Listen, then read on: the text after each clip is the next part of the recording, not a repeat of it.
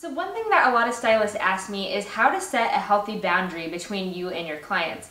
In this day and age, with social media, text messaging, all the different avenues that people can get a hold of you, it can kind of seem like you really can't escape it. So this thing that I'm about to show you is actually completely free, and it made a huge difference in my business in setting that really necessary healthy boundary between me and my clients.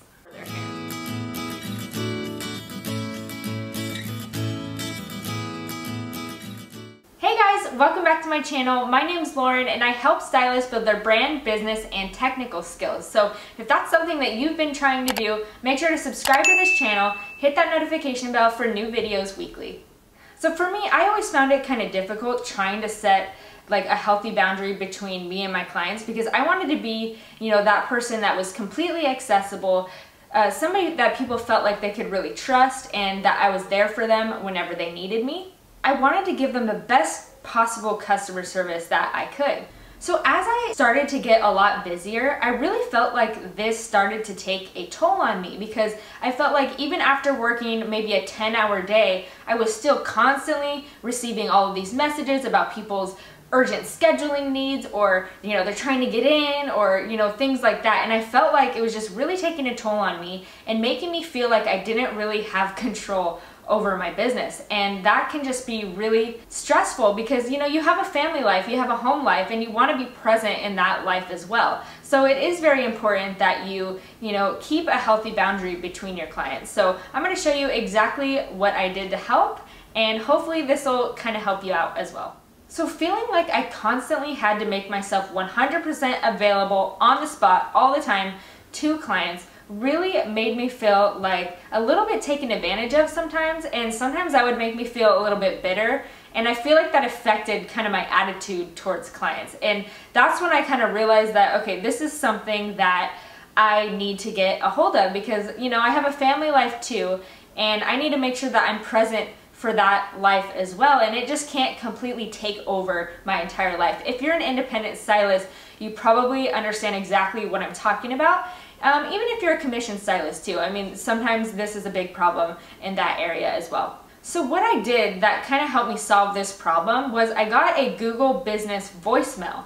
And this is actually an incredible tool, and I can't even believe it's free because it's really amazing. Basically, it sends you notifications every time someone calls your business number to your phone. You can actually screen all the calls. So, sometimes I would be just like scared about answering calls all the time because I'm like, oh, I don't know if I'm ready to actually handle a situation right now. I'm kind of in the middle of dinner with my family. So I would kind of never answer calls until it was like a good time for me to answer calls.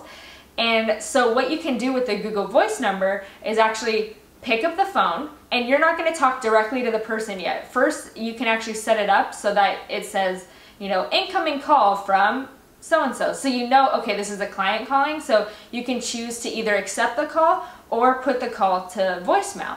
And then in your voicemail, you could just have a really friendly message telling people how to reach you. If you don't want to talk to all your clients on the phone, you can kind of direct them to contact you through email or even they could text message you through the Google Voice number. So it's really a cool tool, and it just helped me so much. Because this way you can actually set a time for when you want to respond to people. You don't have to feel like you're on the spot all the time and you have to have an answer for everything right away. Because sometimes, especially with scheduling issues, maybe you don't have 10 minutes to try to rearrange stuff, contact all these people to make sure that you can kind of rearrange something to accommodate that client right then and there. You can kind of, set aside a time to make sure that you are ready to deal with it and ready, and you have the time to kind of handle it properly.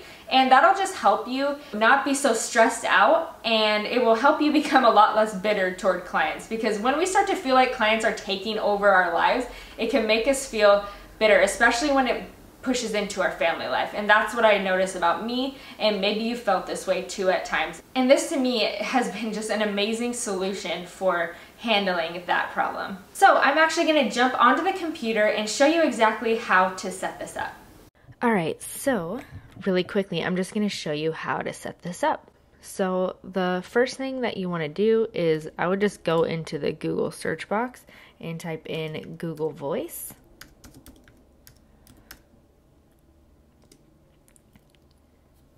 Okay, and then it's like Google Voice or google.com/voice, so that's what the URL is.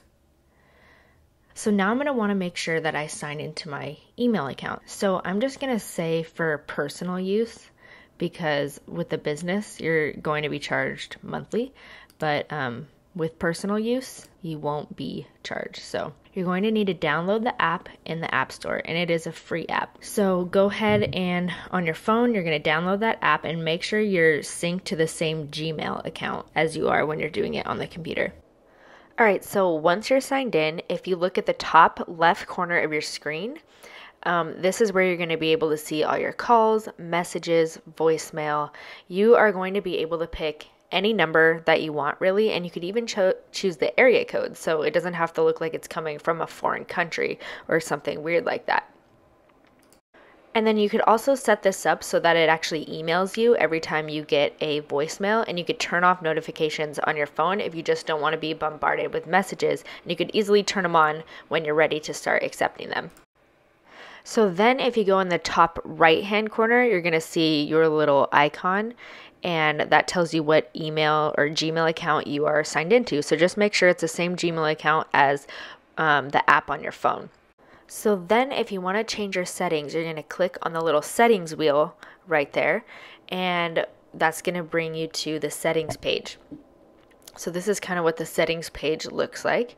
So this is where you're going to be able to change so many different settings. So I would just look through all of them and make sure it's set up exactly how you want. And you're going to be able to do things like I was talking about before, where you can actually basically send all your calls to voicemail.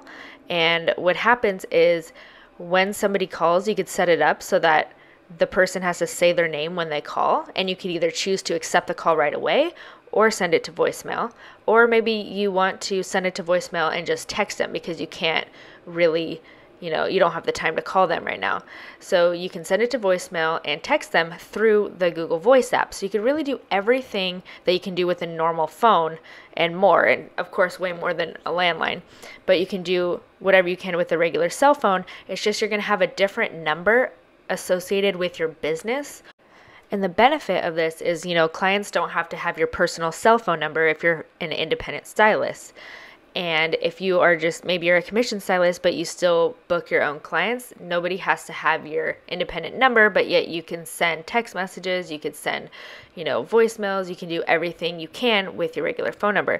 And also a really cool benefit of this as well is, say you are an independent stylist and you rent a studio or something, and you're listed, your number is listed all over the internet, because that is the place where people are going to call you to set appointments and stuff. So a lot of times what happens is these numbers get bombed with spam. I remember when I was using my cell phone number, I was so frustrated because I would get like 10 different calls from people, who have businesses that are like marketing businesses to help small businesses, stuff like that. So I'd just be getting all these spam calls all day long because my number was out there. So this is a great way to be able to screen all those calls and make sure that it's not kind of bombarding your personal cell phone number with that. So if you still have questions about how to set this up, if you get stuck, go ahead and leave a comment and I'll be sure and help you as quickly as possible. Also, let me know if you have a Google voicemail and if you've tried any of those settings. Thank you guys so much for watching. Make sure to check out my other videos. Share this video if this was something that was really helpful to you. Give it a thumbs up, subscribe, hit that notification bell, and I'll see you next week.